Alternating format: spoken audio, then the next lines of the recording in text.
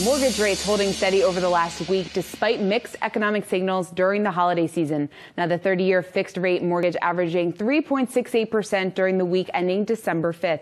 This is according to Freddie Mac. Now, this comes as Freddie Mac's chief economist says that home buyer demand continues to grow, rising 8%. Joining us now to talk all things housing is Rogers Healy from the Rogers, Healy and Associates Real Estate. And Rogers, when you take a look at this, what's been happening in the housing market recently, what do you make of it? It's pretty standard, right? And people tend to freak out this time of year because houses have been on the market longer or there's not as many buyers, but that's the seasonality of it. And the fact is, and you just mentioned it, our interest rates are still significantly under 4%, which is very, very positive. So, yeah, you know, I'm very optimistic about the real estate market, not because I do it as a career, but just because I've studied it for a long time, and this is just normally how it goes.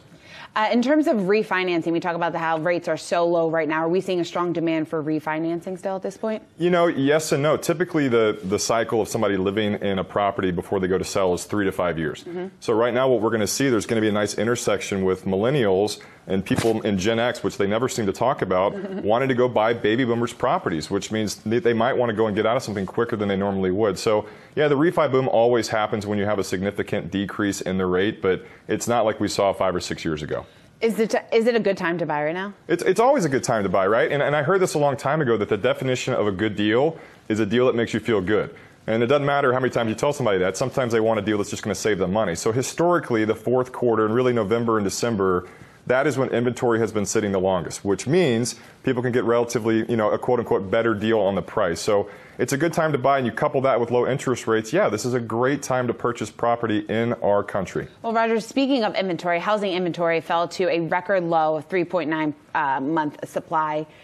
It's running out. Why is this the case? Well, I mean, yeah, I'd like to say that it's running out, but then I'd be selling myself out of a job. But, you know, people are gung-ho, and no matter what happens, the American dream is always to go and own your own real estate. And I think what's going to continue to happen is people are going to want to go and own a bigger piece of real estate, which is going to give us, you know, that much more security. So, yeah, low inventory is great, but what we're going to see happen, too, I think, in the first and second quarter of next year is rent rates have taken a really, really strong increase over the past 5 or 6 years, which has given people the inability to go save money. So I think that people are going to be moving more to the outside the urban core with rental properties, which will give them the affordability ability, you know, in a year's time to go buy something, you know, close to where they want to be. So you're not at all concerned about the fact that the affordability issue, which has been keeping a lot of first-time home buyers on the sideline, that won't still be an issue going forward? Yeah, I mean, it's a catch-22. You either go and rent in the coolest area, or you save money and you don't live in the coolest area, and then you eventually buy in the coolest area. So, you know, it's got to be user preference. But millennials, and we keep talking about them, and we always forget about Gen X. I'm 39, right? I'm a Gen X.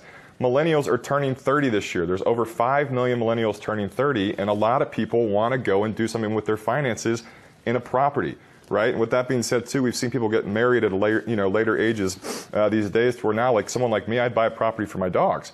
So the factors are changing, but it still all revolves around the real estate market in our country, and that's going to always be the heartbeat of what's keeping us alive. So overall, what's your outlook for 2020 as we head in? New year? I think it's going to be interesting, and I'm still very gung-ho, and obviously this is what I do for a living, but I think any election year, people tend to go and sit on the sideline maybe a few steps back.